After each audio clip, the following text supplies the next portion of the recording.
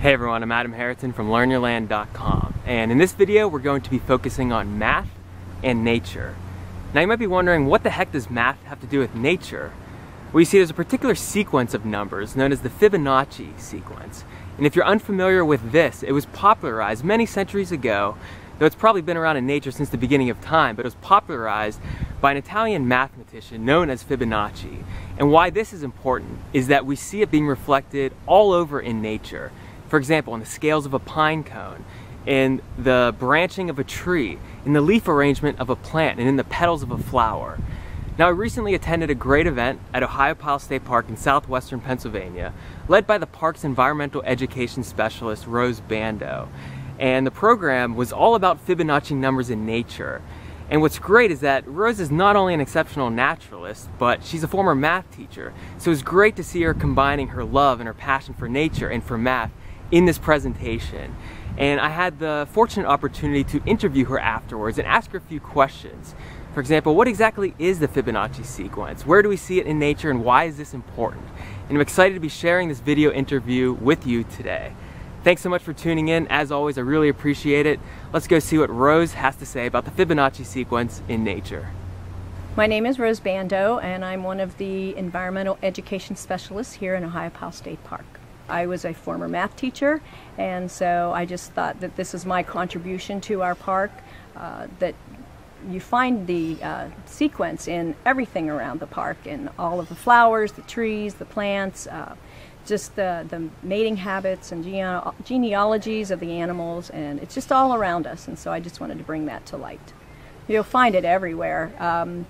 The number of leaves on a plant, poison ivy is a very good one. It has 3 leaves. I failed to mention that the Fibonacci sequence is 2 numbers starting with 0 and 1, and you add the 2 numbers to get the next number.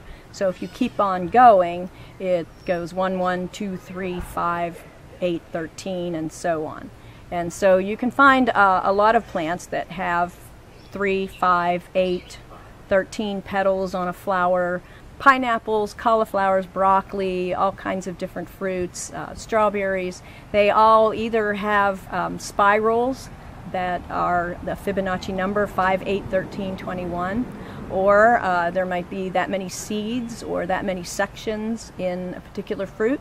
So you could spend hours in the grocery store just finding different fruits and vegetables that follow the Fibonacci sequence. The animals show the Fibonacci sequence in how they reproduce.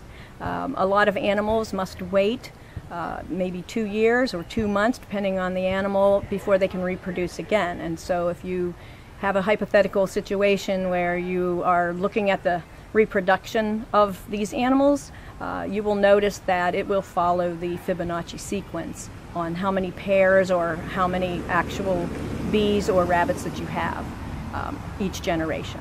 The best example of Fibonacci sequence is the sunflower. It never disappoints. It's always a sequence, whether you're looking at the seeds and the way they spiral in the head of the plant, or if you count the petals, it always coincides with how many spirals are in the seed head. And also, if you look at the leaves and the way they grow around the stalk, they spiral up the stalk, and it's usually in a it's called the golden angle, and that's how they grow, going up around the stalk. If you go to the DCNR website, if you look at any of the parks on that website, it will give you a list of their programs.